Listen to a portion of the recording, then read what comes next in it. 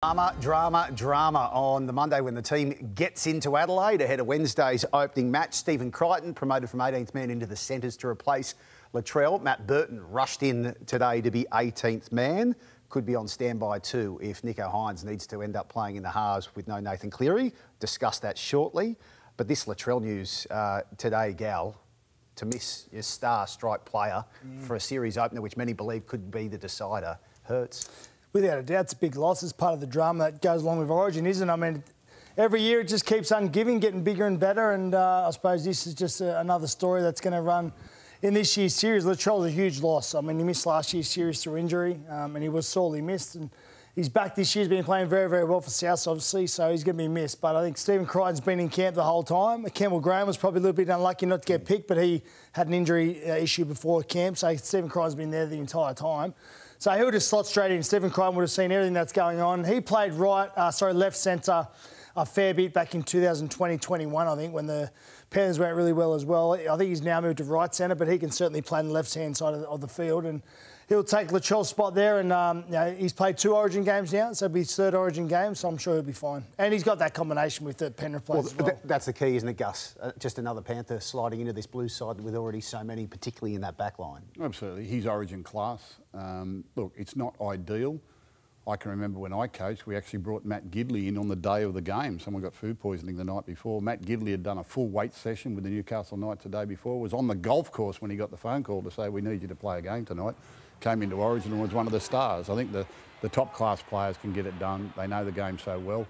And this young man, Stephen Crichton, will have been there all week. He'd have taken in the whole game plan.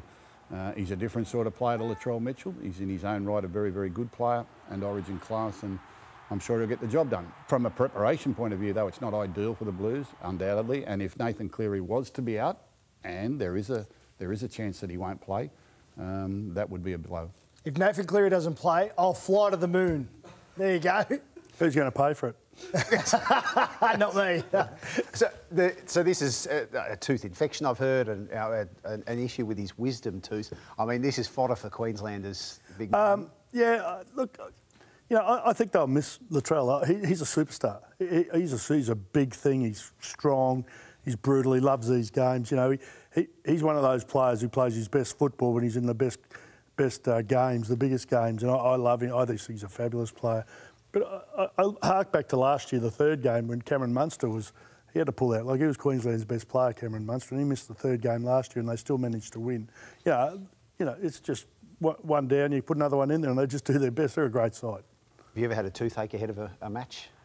From eating too many lollies, I have, prior to it. Because I used to have a thing I'd do every night before a game, because I also always believed that chocolate was energy food. So I'd eat a whole block of chocolate.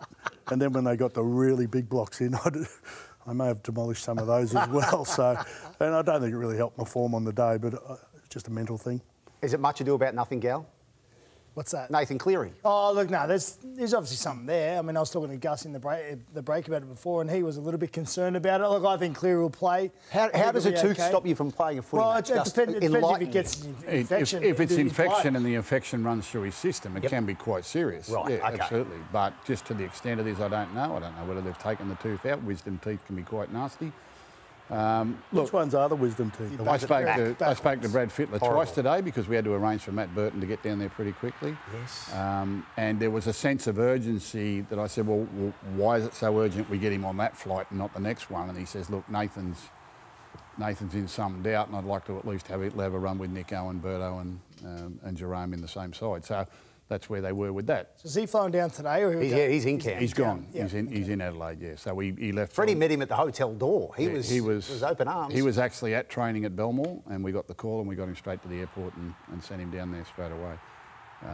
So is the move Nicho into halfback with no Cleary? If Cleary didn't play, I'm sure that Nicho would go to halfback and Burton probably comes in on the bench. But at the moment, Burton is the 18th man. 18th men can be instigated in this game a lot easier than it used to be. Especially with HIAs. Absolutely. He's got to be prepared to play, you know, illegal acts and injuries and the type. But I'm sure Crichton will fill the role of centre very, very aptly. We watch with interest to see what happens there.